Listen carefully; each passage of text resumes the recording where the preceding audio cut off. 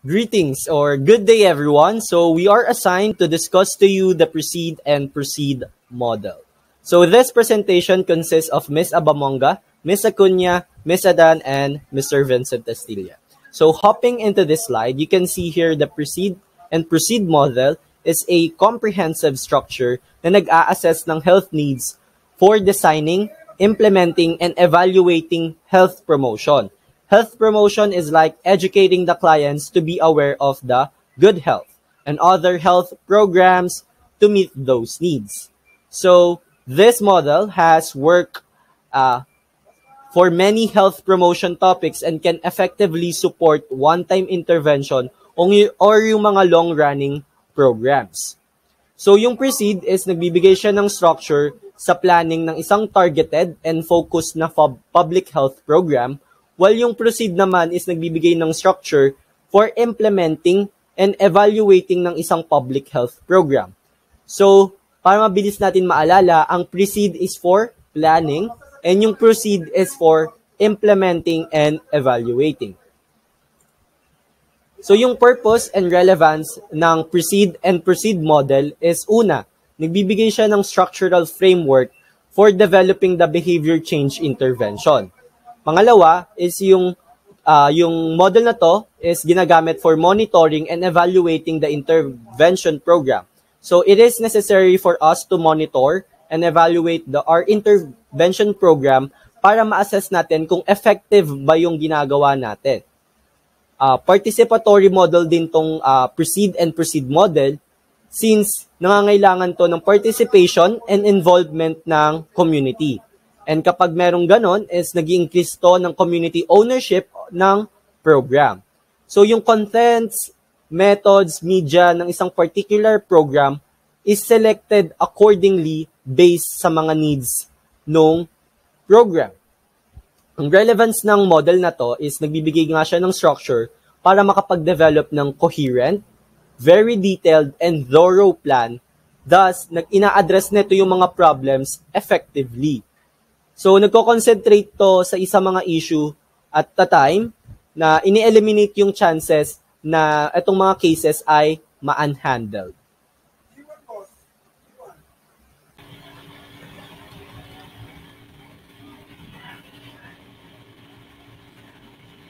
Next is Precede.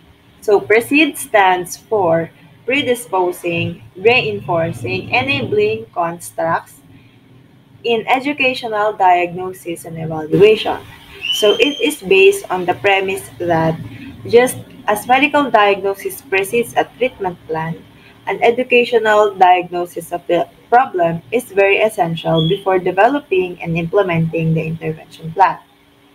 So under Precede, we have 4 phases, and each phases will be discussed later on.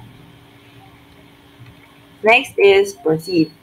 Precede stands for policy, regulatory, organizational constructs in educational and environmental development.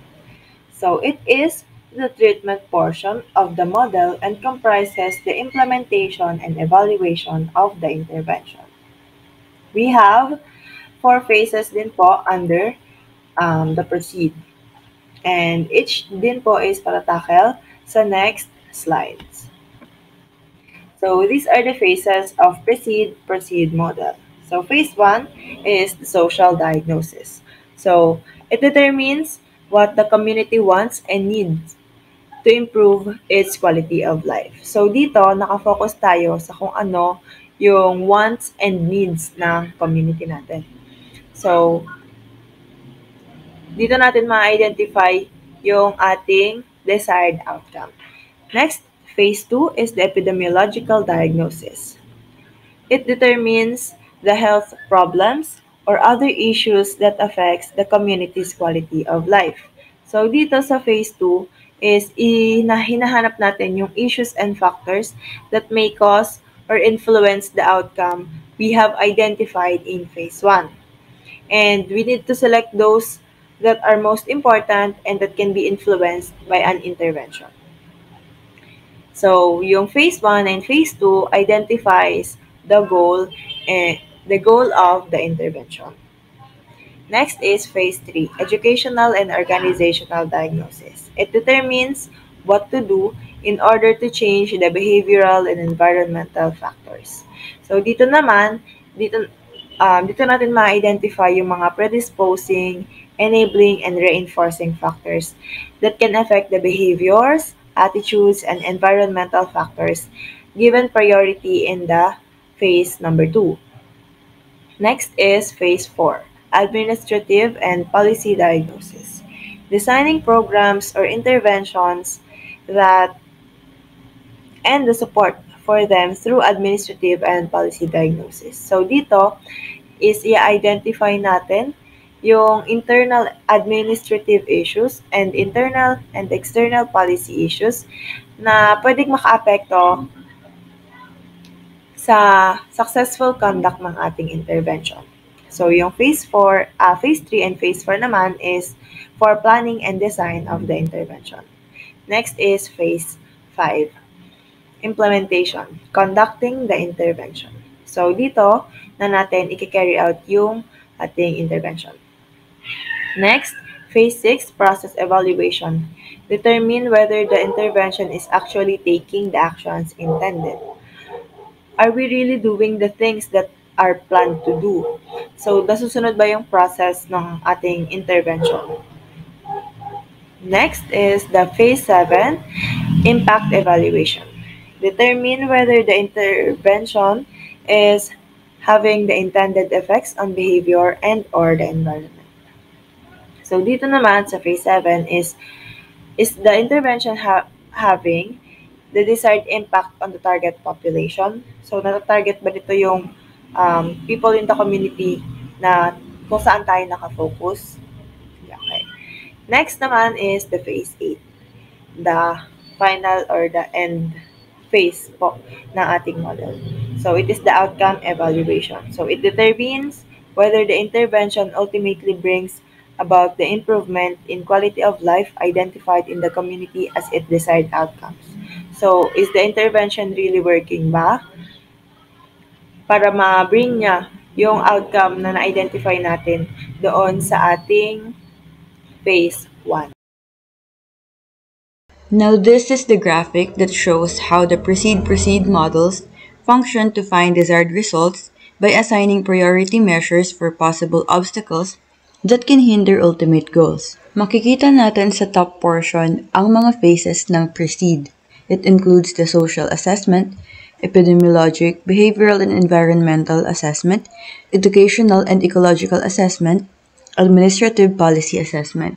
So here, it includes identifying predisposing, enabling and reinforcing elements that affect behaviors, attitudes, and environmental factors, and also administrative policy considerations that determine what can be done.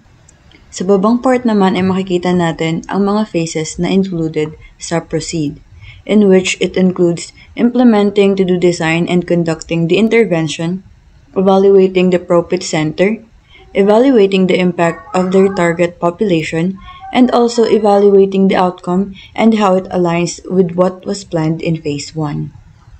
Few strengths of this model is that it has a comprehensive and rigorous structure as defined by the diagrams through a logic model with inputs and activities outcomes.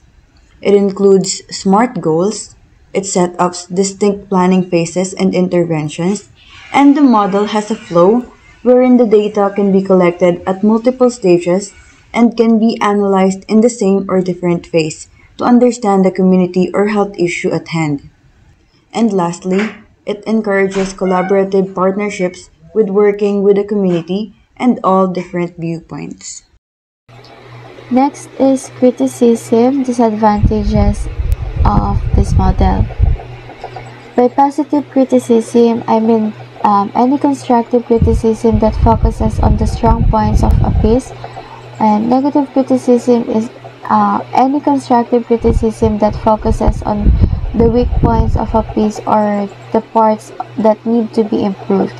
And it is precisely and coherently planned that sometimes it isn't appropriate for the current setting or circumstances. And it gives precise instructions to follow that may at times not be viable with the current issue. And next po, thank you for listening, and here's the references na pinagkuhanan po namin ng report namin, and feel free to ask po. Thank you.